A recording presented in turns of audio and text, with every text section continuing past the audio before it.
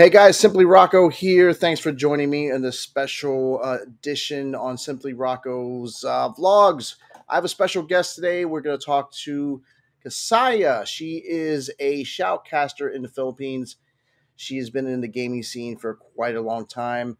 I've known her for a couple of years, and she's now in the crypto space with crypto games.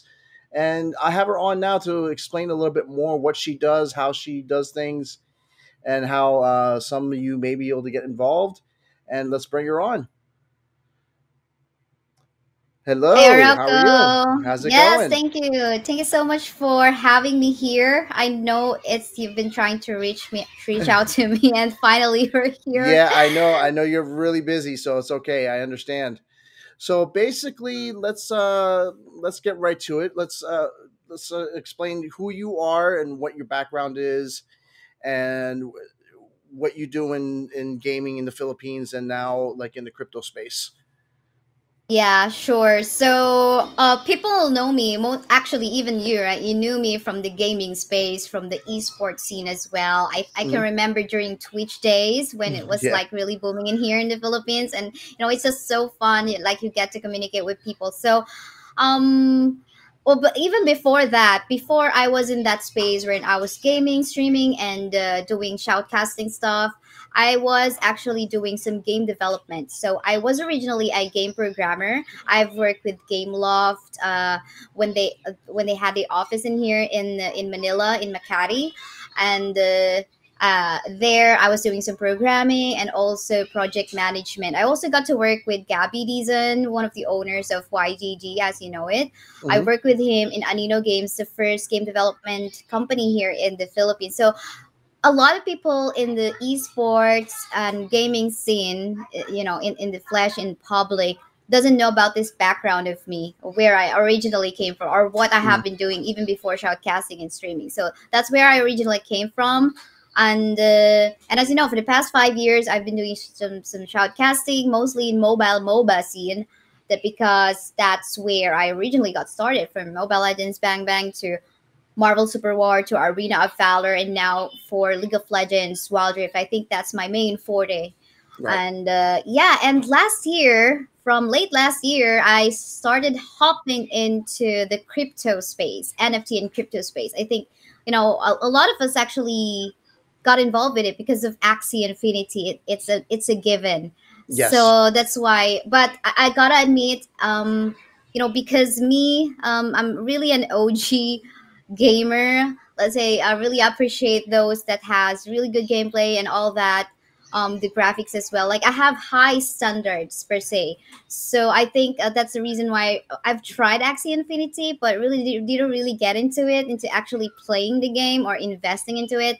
But I learned to appreciate it still because it offers a lot of opportunities for other people, especially those, say, because of the pandemic as well. Lots of many people have actually lost their jobs. So I was just basically on that observation period during the first and mid part of 2021 and late Hmm. 2021. I already just really got into the space, really getting involved in a lot of different projects. Right. Yeah, and you mentioned Axie. Axie's really taken over the Philippines, but which game are you involved with right now? I know that you weren't too thrilled with Axie. So what is it that which is it that you're involved in, and how can someone get into playing that game? Yeah, currently I am involved with Thetan Arena. I've invested in that game. I have scholars in that game too.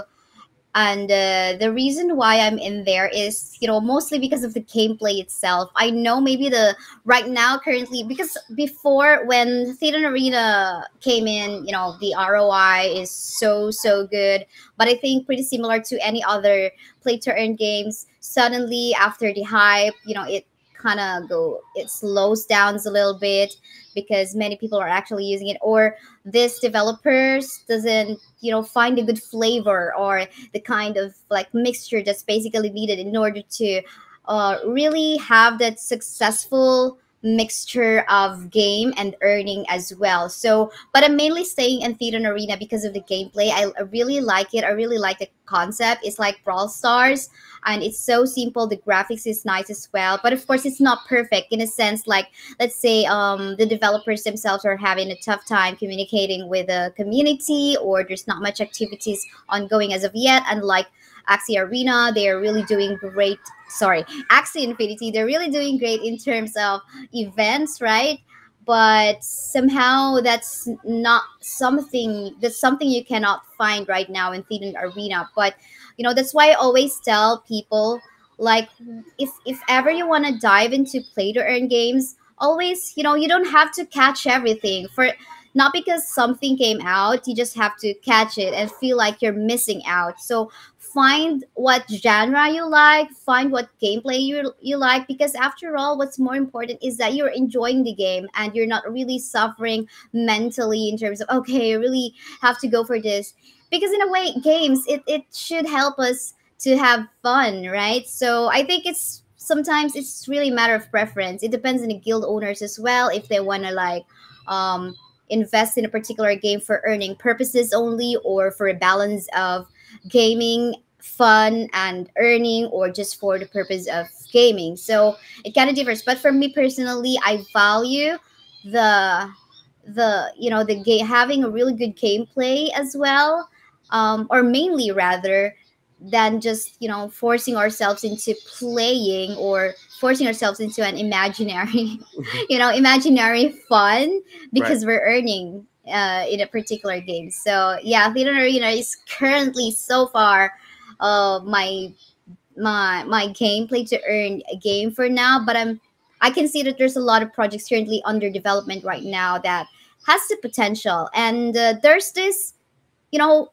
game developers, big game developers that are really trying to dive into play to earn space already, the metaverse too. So it's quite exciting. I know not everyone can appreciate play to earn, blockchain, metaverse, NFT, but it's okay. It's pretty similar to what has happened before during the internet bubble. Right. Now, another question I wanted to ask: do you believe that playing these games is a good way for Filipinos to possibly have a better life? Is it like what are there risks to playing these games? Obviously, if you're dealing with crypto and in the crypto space, what kind of things are people need to look for as far as risk playing a crypto game such as Axie or Theta Arena? Yeah, yeah. Actually, I would say yes to the first question that you had. So definitely there is an opportunity. So we've seen in the news, a lot of people actually were able to put the food in the tables of their home because they were earning something out of this play to earn games. But that's from the side of the scholars, mainly Mm, from the scholars, because they did not invest anything, right? So, well, not really saying that they did not invest anything, but monetarily they did not invest anything, like in terms of shedding out some money in order for them to be able to get into this game. It's more like the dedication that they have to put in there is their time and effort into playing or grinding a particular game. But I think the risk that we have to like be wary of is the investment part. Those people who are actually investing, shedding out money. There is this. Saying, or they say that don't invest in something you cannot afford to lose, and that is true. Actually, even before even the existence of blockchain, if we're talking about the traditional investing and traditional trading in the stock market, um it's pretty similar. It's just that we're putting some we're just adding a different layer of technology in here in the play to earn and blockchain space. So it's still the same thing. Up the problem in here is I guess many people right now gets into that hype wherein, okay, when people say that, okay, you can earn a lot from this, but without any deeper knowledge about finance, about trading, about crypto, they just shed out some money because they see some proof from other people that, hey, they have earned something because they invested this amount of money. So I think there's a lack of knowledge still with regards to some people, not saying all, because I can see there are some group of people who are invested in really learning the concepts behind the finance and trading and things like that. So I think for everyone who my advice basically for everyone is to not be a victim of hype. Do your own research, as they always say, but sometimes research alone will not be enough. There's a lot of scams ongoing. I would say, let's say there's this 10 projects currently given to you, but maybe only two out of those 10 projects are legit or really will really make it out there in the long run, but some others are just like scams. Not gonna make the word sound a little bit better, but it's Right. real. Rug pulls are there. There's a lot of victims out there. And what's the sad part in here is that some people, yes, they do have some money to shed out, but they don't really have the savings or the backup, or I hear some sad stories about they're risking all their money for this venture, but suddenly they realize they just a massive loss. So I think it's really important to educate ourselves first in what we can lose, and it before going into this actual investing stuff, because it's not really a joke. Maybe the scholars are having fun in terms of really earning, and again, because they don't have to shed out some money. But for the investors, you really have to watch out for what you're really getting into. So I guess that will be my advice for everyone who wants to get into this kind of space, because it's very risky and nothing's really sure about this. Yeah, definitely. It's the same thing as when you're investing in traditional crypto. You're running a risk, and it's always said that don't put money into that you can't afford to lose. And a lot of people are doing that. They're taking that high risk, and if they lose it, then they're in deep trouble. So it does happen. Yeah. Um, let me ask you a question. When these games started first coming out, I noticed a lot of Filipinos were streaming it on Facebook and on Twitch. They still do, but Facebook had temporarily put a ban on saying like on Axie and similar games for them being streamed. Do you think these games are similar to gambling? Do you think that that's About, yeah, I can remember that ban. I think it runs sometime mid 2021, but it was lifted anyway. As you can see, there's mm, a lot of people still doing all those Axie and play to earn game streaming. So mm, I wasn't so clear about what really has happened, but because I feel like there was just a misunderstanding because it was lifted anyway, right? right? So, but in terms of considering this a gambling, I would say no. Like, if we're gonna make use of the word gambling as well, no, it depends on how you really would want to make use of your money, because this is more like really risk investment, as Mm, I would say, not really gambling. But if you personally, you're really not trying to study the concepts behind investments, then you're probably gambling. So it's a the word or the terminology can be applied depending on how a person would actually make use of his money. So if right. you're literally just someone who's throwing out of luck, out of luck, Mm. you feel like just because you feel lucky and all that, that's probably gambling. But blockchain play to earn itself, no, it's not gambling. It's just a risky investment. Yeah. Okay, so this is actually a little bit of a hot question. Do you think the government should be involved in taxing any of the money that is being made off these games, especially in the Philippines or like anywhere in general?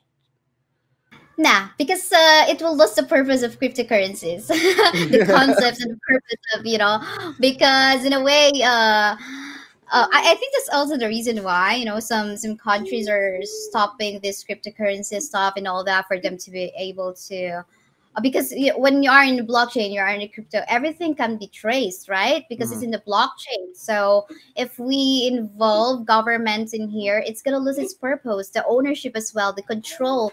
They're gonna mediate in the transactions. So I don't think the government should actually get into this or control. And again, it's gonna lose its purpose. So I think like many people will be disappointed if ever really the government would want to take control of, let's say, within the Philippines, all crypto transactions has to go through us. It's going to defeat this purpose. And I think if ever they would even want to implement that, it's going to be tricky because it's blockchain. How can you, like, it's over the cloud? Who can It's touch that? yeah, like here with traditional exchanges and everything. Now here in the states, that's actually happening here. We get taxed on whatever gains that we get and everything. So it's a touchy subject for some, especially myself. I don't agree with it either. So, but different countries have different laws and different regulations. But yeah, that's actually true. But it is happening here in the states, and also in Canada, I believe. It depends on the country. The government wants their piece. Just what can you say? Yeah, that's tough. That's kind of sad, but we can't, as civilians, we can't do anything about it. We Mm, have really no power out of yeah, it, but hope things get better. yeah, I have no other side comments about that, I guess. yeah, yeah. Do you have any stories where scholars have been able to have a better life by playing the game, or the people under the scholars? Yeah, and it's very touching. It's very touching experience, wherein they just feel thankful, even though sometimes the ROI comes back to you really really slow, or sometimes go negative because of the trend of the market. But Mm, it's more than that, because in here you get to empower yourself even more with regards to having that ability to help someone in a different way. So especially because of the pandemic, a lot of people lost their job. My scholars in particular, they're actually very young. Most mhm. of them really below 18 years old. So and them, they feel happy about themselves too, even though it's not a huge money, say, but it does allow them to help their family members and free themselves from being somehow slaves of the economy, because there's just they're having a tough time where to find or get income, and them having fun since they're young, they're playing a game and somehow they can earn something out of it. So it's more like it's a very personal thing already. Like you're able to help out. It's not just a matter of, okay, I'm your manager and we're gonna do this and do that. It's not like a corporate kind of stuff. It's more Right. personal this time. I think it's the same thing for many other guilds, because community is a huge aspect of each of these communities, each of these sub communities. Yeah, and I think that's also important because I know I hear a lot of stories on how uh, you know, how the younger kids provide for the family in the Philippines. Uh, Case in point, my own fiance, she supports her family as well. So there's a big aspect of helping the entire family and everything. And I think from what I've seen, this is actually a good way to do that, to help the family, provided they're playing the right way and don't lose the money. Obviously, are there any special events coming for Theta Arena, or that are coming to look forward to, or are you looking for more scholars or people to be under Yeah. you? And how can Yeah. they contact you? Yeah, sure. For Thetan Arena, they are planning to have these tournaments. I'm not sure how they're gonna do it, but they are contacting lots of different organizers in here in the Philippines already. But I'm not sure if they're gonna do it like global wise or in the Philippines first. But I think they're trying to eye into something similar to what Axie Infinity has been doing. Mhm. So I think that's something to look forward to. It's part of the roadmap for some time, late 2022. So that's where I'm also preparing of. Actually, I have 4 players under my team already that I'm also like Mhm. preparing for that. So in terms of hiring more scholars or getting more scholars under my management or my scholarship grant, I'm still thinking about it, because right now the market's currently super super low. So it's not that I really want to empower more people, to be honest, but right now I think it's not the time, because it's super risky as of the moment. So I'd like to maintain the quality first of my current scholars Mhm. before adding more. Yeah, I think that's it for Thetan Arena. As for my other events, upcoming events, well, non-crypto related. Well, I'm currently shoutcasting League of Legends Wild Rift WCS Philippines. So, but I'm in the Tagalog broadcast. So if you just want to, take a look at that. So I'm gonna having the guesting with Wax.io. They're gonna be featuring some women in the NFT space, and I'm gonna be guesting as someone who has this knowledge or background in blockchain gaming and gaming or play to earn gaming in general. So it's gonna be exciting because they're actually kind of big and yeah. I don't consider myself as pro in this space, to be honest. I just have this background from gaming and all that, but being in there invited is such a privilege, I believe, and I think it will help out other people or the women in this space as well to be more confident in diving into this space as well, because I can see there's a lot of men in here too, so I don't want Yeah, them to like feel embarrassed or anything. no, Confidence should be there. yeah, no, definitely, because I see in the last couple of years, there's a big influx of more women and more females getting into gaming, getting into streaming, just in general. And now with you getting into the crypto gaming space, which I think is great, we really should see more of that. I've seen other streamers, female streamers, get involved with that as well. So it's a great thing to see. And I mean that's something that really needs to happen, and it really people need to see that, so more people are aware that it's not just it's just not just a guy's place. Women can get into it too, and they don't have to feel embarrassed or shy or anything like that to do what they need to do, just to whether it be earn for the family or get into gaming or follow their passion. It doesn't matter man or woman. You're following your passion. You're doing something that you want to do for your life and make yourself happy. So, I and that's agree. I totally yeah, agree. yeah, Yeah, and sometimes you know what? It doesn't. Sometimes I feel like gender doesn't really have to be discussed anyway. So it's yeah, just pointing out that because I can see that there's a lot of female in the space that again feels that they feel out of place and all that and mhm, afraid to talk and speak, like especially in group chats and yeah, all that. So yeah, I think at some point we'll come into that phase wherein we don't really have to even mention genders, right? So it's just right, basically everyone getting into this yep. space. Okay, so I think that's pretty much it. I really appreciate having you here. An Yes, me too. awesome Thank you pleasure so that much. I finally get to speak to you kind of face to face versus just a little chat on the stream. Yeah. So anytime that I see you, I try to support you. Whether sharing your stream or whatever. So definitely look forward to seeing more of you on stream, and hopefully when I finally get back over there, we'll be able to meet up in person and maybe do some other stuff as far as Yeah. interviews and stuff like that. All right. Yes. Thank you so much, Rocco, as well. I want to thank you for this opportunity, and I'm glad to support you wherever you are, what endeavors you currently have right now. And to everyone who's currently watching, thank you so much for being here, supporting me and Rocco. All right. Thank you.